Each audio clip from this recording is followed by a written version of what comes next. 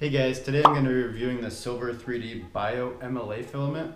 They actually sent me this filament a couple weeks ago, but ever since coronavirus hit and everything's been going on, just getting to it now. Anyways, this biofilament sounds pretty cool. They're marketing it towards a replacement to PLA.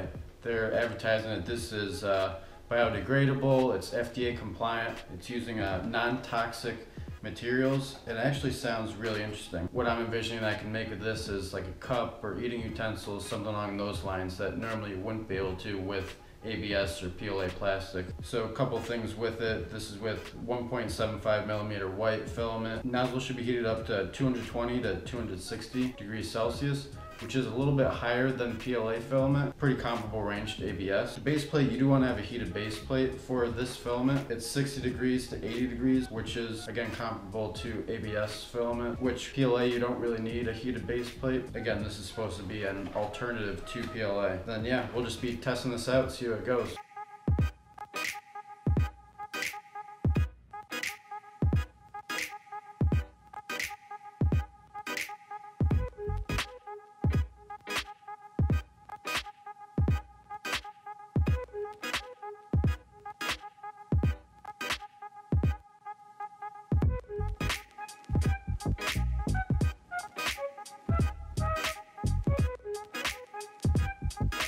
Alright, so I did a couple test prints yesterday, and I'm excited to share the results of this Silver 3D's Bio-MLA filament. So as with 3D printing in general, nothing works the first time. It's a lot of trial and error. First couple prints were not successful. I mean, this is how the 3D benchy looked for the first try. I had the settings too low, I had the speed too fast and the temperature too low, but it was within the range of where they had the nozzles said to be between 220 to 260. First test print I tried it at 240 and it didn't work clearly. After a couple tries I did get the 3D benchy to work right, and this is the result.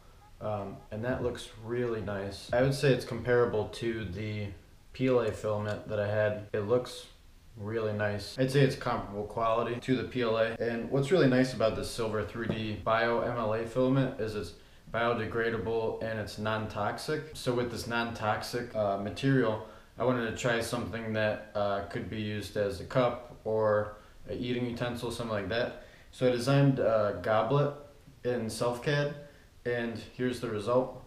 This print took about 8 hours to print, and it looks really nice. I mean, the lines are, you can barely see the layers, and the lines look really crisp, like on the corners of the straight pieces. Came out really nice. So that's something that's really cool that I like about this filament, is they're environmentally conscious, that I appreciate this plastic company is putting forward this product. I'm excited to see what they come out with next. I checked out their website. They don't have this up listed yet, but be sure to check out when this product does launch. So I want to give a shout out to Silver 3D for sending me this filament to try out, and I think that's a review.